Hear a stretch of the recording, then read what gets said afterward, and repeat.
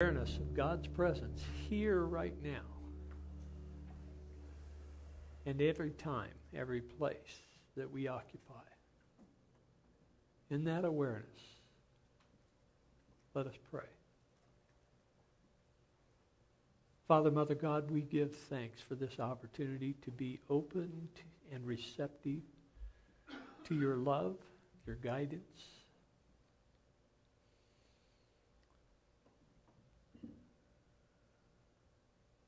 We set aside all of those fears and tribulations that we have in this moment and invite your presence here, now.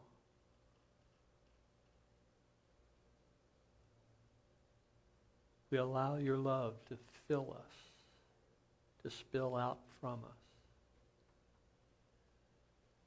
to lighten each corner of our darkened consciousness.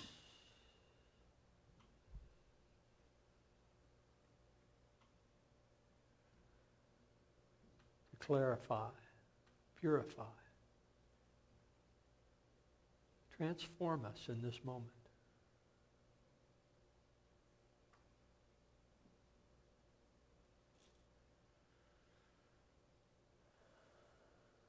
As we breathe into this moment, we feel this transformation occurring. We feel our burdens lighten.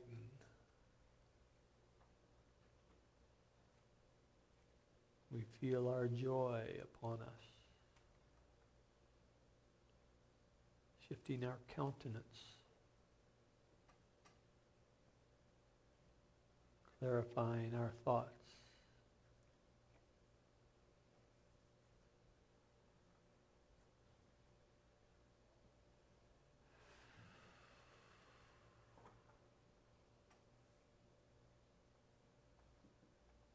And for those in our experience who seem to have a need for the awareness of your love, of your presence in their lives,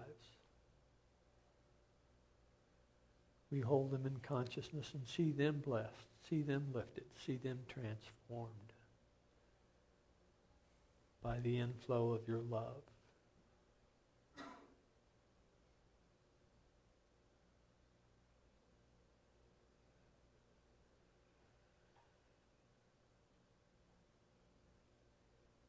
And for those seemingly in need of healing, we change our minds. We see them whole, complete, healed.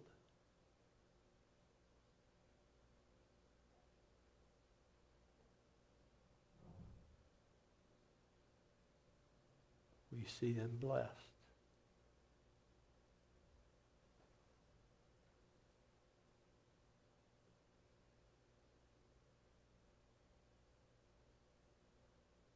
And for this awareness, we give thanks.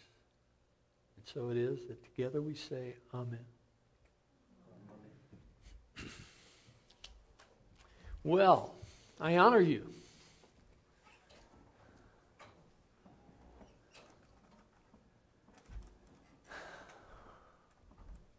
And now the question is, do you honor you?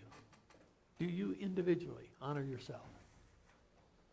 Let's just take a moment and recognize that we each are a product of our experiences. We're a product of our blessings. We're a product of our own thoughts. And however successful we may think that we have been, let us realize in this moment that we are the expression of God in this moment.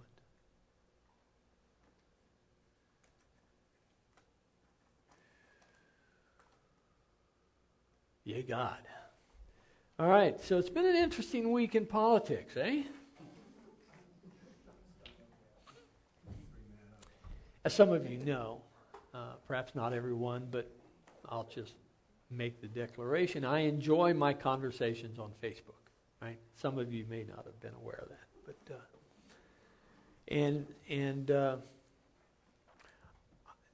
politics is not something that I do here. It's on Facebook that I do politics, mostly on Facebook. And surprisingly, my opinions are not shared by everyone. That's an interesting thing about Facebook, is that I find that out. So I'll have to admit that sometimes I can be fairly strident.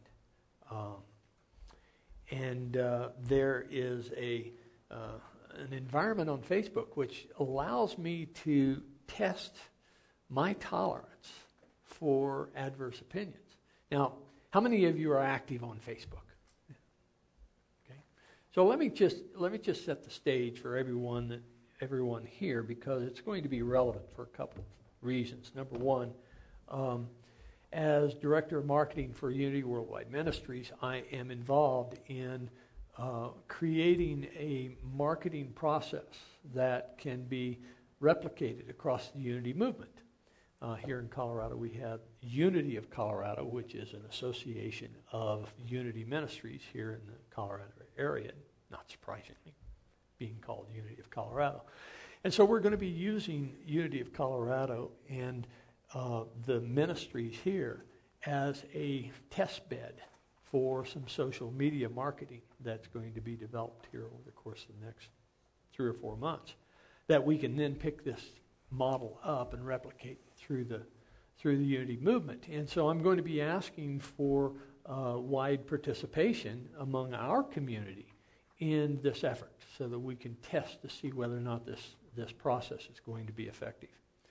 But secondly, it's relevant for my talk this morning, because what I'd like to do in this talk this morning is explore our tolerance for adverse opinions and for adverse values, because those are different, right? I mean, we know that values represent the foundation of our opinions, but our values tend not to change. Our values tend to be fairly constant.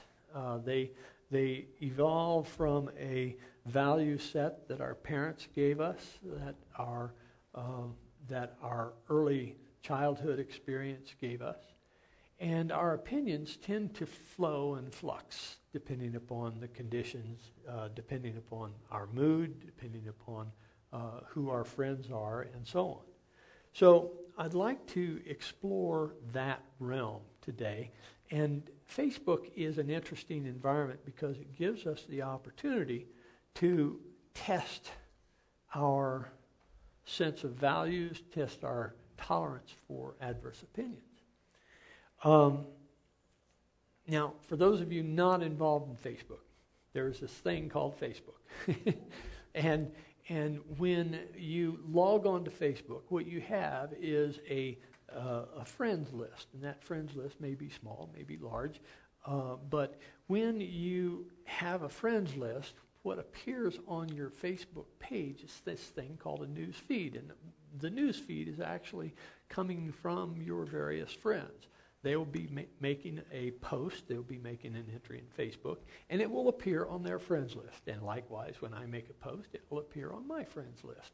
It'll appear on the news feed of my friends. And so when I make a post, that post can appear on my friends list, news feed, and they can either ignore it, they can respond to it, they can like it, or they can share it.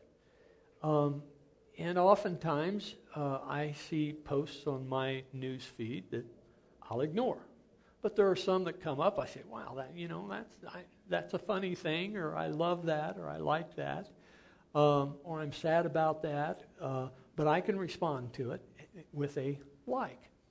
And then if I'm really excited about a post, and I say, yeah, that's the way I feel, I'd like to repost that, I can share that. And then my sharing of that post, it goes on to my friends' newsfeed. Not all of them, but Facebook has some kind of formula determining that. So that post goes out and it's multiplied. Well, in our marketing effort, we're going to be using that particular sharing capability to get the message out, our marketing message out. But in terms of the talk this morning, this opportunity, as I look at my news feed and I see these posts from various friends, and I respond to a post, that post response shows up on their feed, and all of their other friends can also respond, and so we get into a conversation. I may be talking to some dude I've never met before, and we'll be talking back and forth about a particular topic, expressing our opinions being based upon our values. And if she has a different set of values than I have, then our opinions may not be the same. And depending upon the degree of emotional investment that we have in these opinions, those conversations can be interesting. Well, okay. So Facebook gives us an opportunity to see our tolerance for other opinions. But think about your own relationships.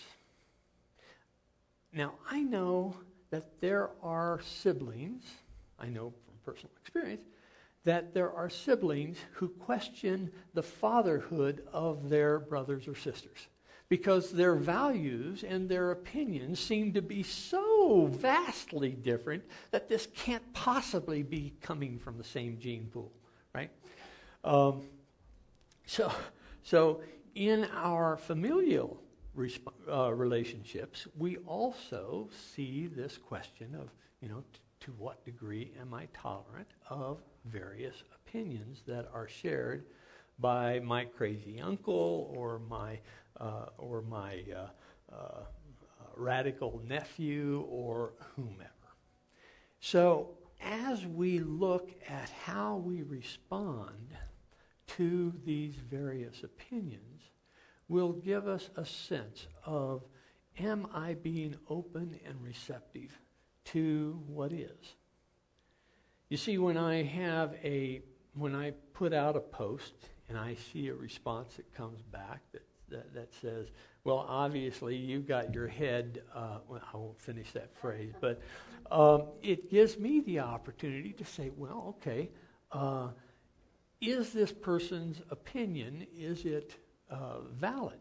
Is it something I need to pay attention to? Or is it something I should ignore?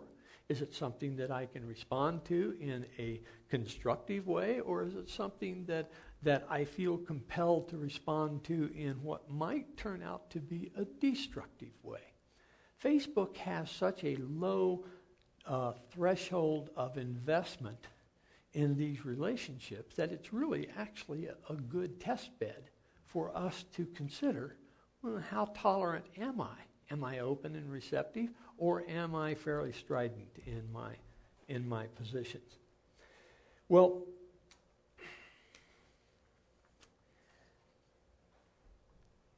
here's an interesting exercise. And in fact, before we go through the exercise, let's just take a look at this affirmation, okay? And I put this affirmation up several 6 or 8 weeks ago, and it's perhaps something for us to revisit as we enter into this last stage of the election process. So read this with me. God, as divine order, is moving in and through our election process.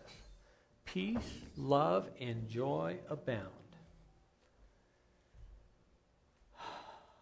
God, as divine order, is moving in and through our election process. Peace, love, and joy abound.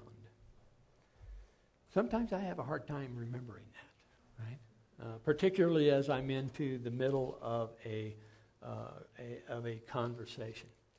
But here's an interesting exercise that I'd like to take us through. And it's illustrative on at least a couple of levels.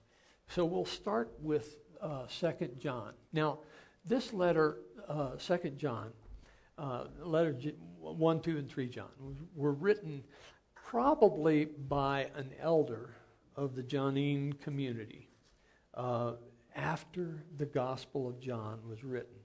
It turns out that the Johnine community had a split, and there were some people in that community that left because they felt that the community itself was not expressing what they understood the teachings of John and the teachings of Jesus to be. So there was this split in the Johnine community.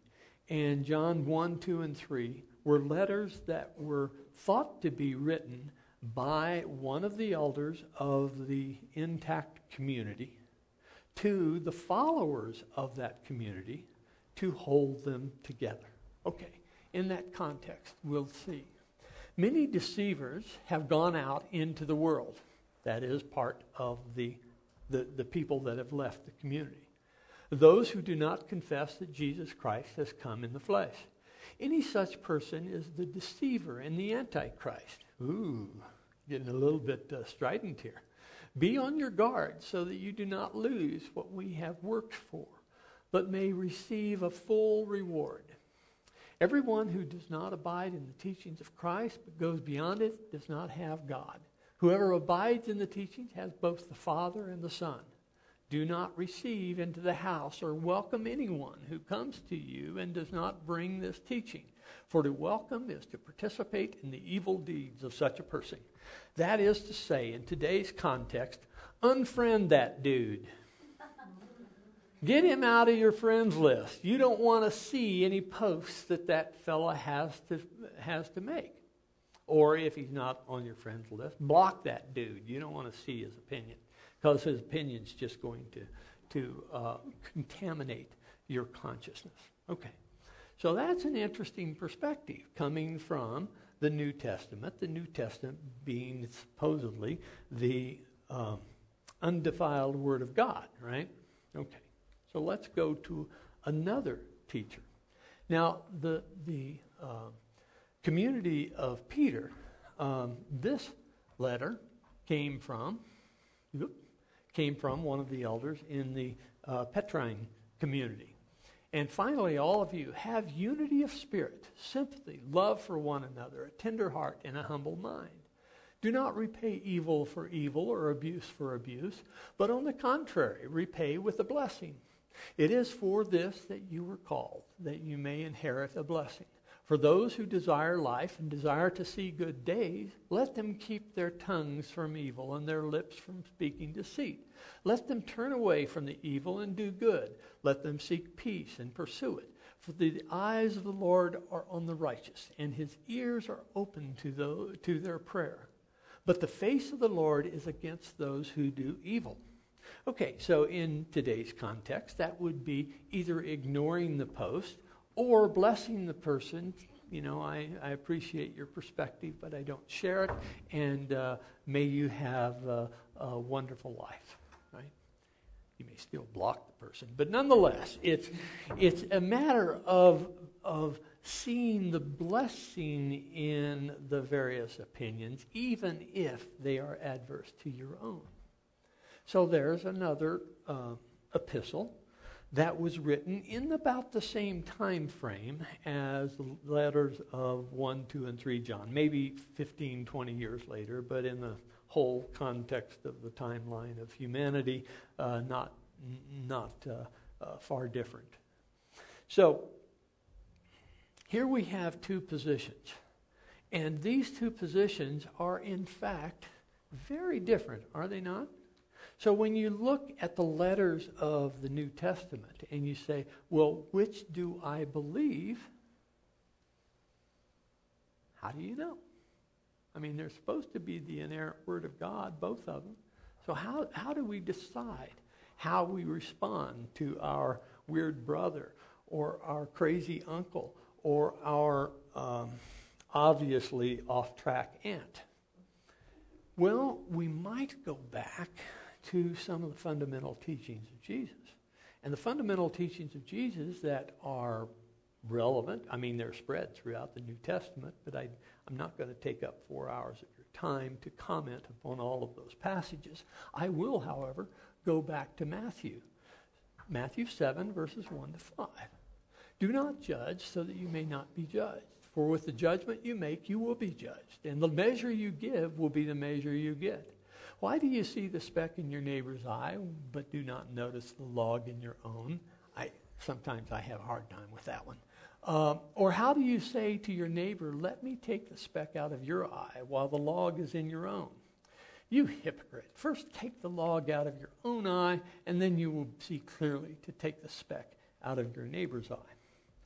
So here we have what is considered to be an authentic teaching of Jesus, although it was written some 40 years after the crucifixion. But nonetheless, this is considered to be one of the fundamental teachings of Jesus. So as we look at the passages in the New Testament, or Old Testament for that matter, and we consider ourselves to be Christian, which most people in Unity do consider themselves to be Christian, then we go back to the fundamental teachings that are considered to be authentic, and we say, okay, how does this measure up? So we might, in fact, compare this to 1 Peter. And what would we come up with? Well, 1 Peter and this, fairly close, right? Have unity of spirit, sympathy, and love for one another, a tender heart and a humble mind. However, if we look at 2 John, we might see that, this guy, do not receive into the house or welcome anyone who comes to you and does not bring this teaching. For to welcome is to participate in the evil deeds of such a person. So we might say, well, okay, so Matthew, being as it is, do not judge. We need to step a little bit deeper into that passage and say, well, what does that really mean? What is the real effect of that? As we consider those adverse opinions that are heaped upon us, it's not that we avoid them. We can ignore them, but avoiding them is something different, right? Avoiding them is just not even considering them. If we look at the passage and we say, if we look at the opinion and say, we don't agree with that, we can then say, all right, now that I don't agree with that, how do I respond? Do I respond by questioning the heritage of the individuals that offered the response? Do I suggest that that person is not grounded in reality and that they really need to check in with what the real world is? Or do I respond in a way that helps them not necessarily see the light, but helps them release their strong attachment to their opinion? But if we're going to be authentic, and this is where I have great challenge, if we're going to be authentic, we also need to let go of our strong attachment to our opinion. We can still have the opinion. We can still be passionate about our opinion, but we don't need to be attached to it. Does that make sense? That is, we can say, this opinion is really what works for me. I've seen it in my life. It's reflected in my experience. It is solidly based in my values. But I don't need to force this opinion on anyone else by declaring their obvious inability to reason functionally because they disagree with this opinion, right? So this has been an interesting exploration for me. And in my observation of my own attachment to my own opinions, I will still be passionate. I know that. But I am going to practice detachment of that opinion, allowing the passion to be there, but not necessarily requiring anyone else to share that passion. Does that make sense? As we go through this final month of the election, we're going to have the opportunity to enhance our relationships or perhaps even destroy our relationships. How are we going to move through that? And what is going to be the state of our consciousness throughout the process and on November 9? It really is a choice. And the way that we proceed is truly up to us. We'll have our meditation.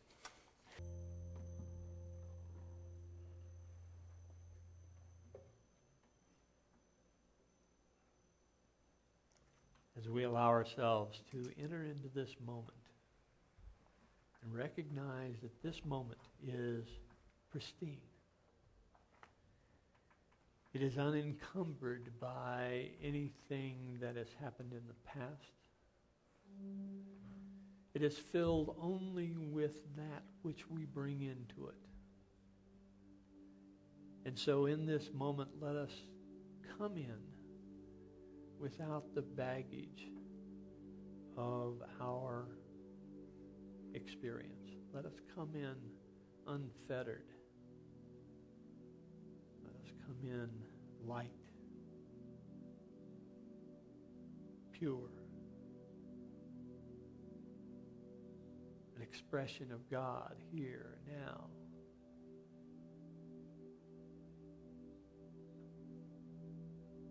Let us breathe into this moment and just experience the being of the now.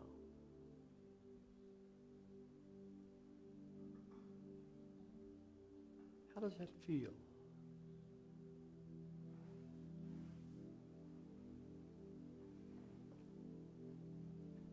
Is it empty? Or is it possibly filled with God?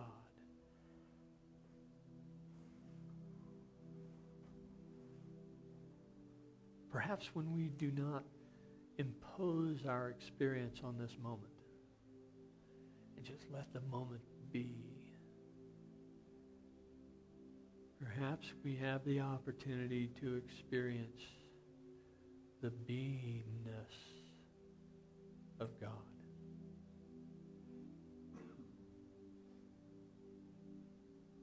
We allow our fears to be set aside and come into this moment. Maybe we come into this moment and experience love, unconditional, all embracing, permeating to the very essence and emanating from the very essence of who we are, children of the divine, expressions here in this moment of God.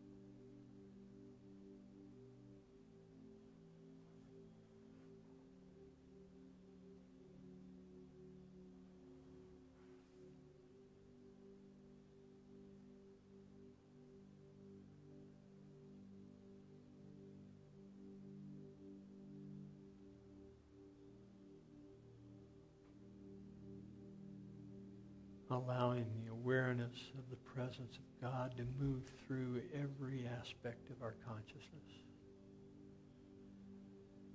every cell of our body.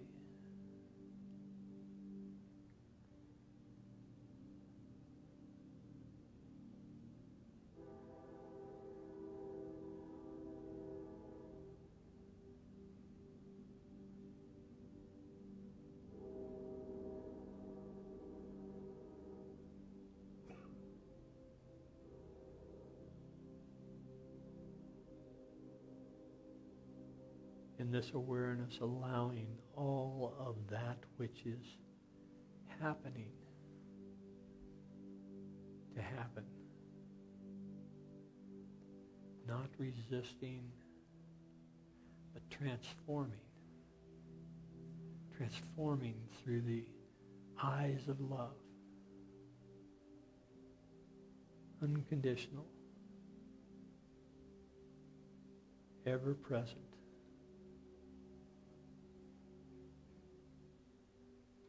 And we give thanks.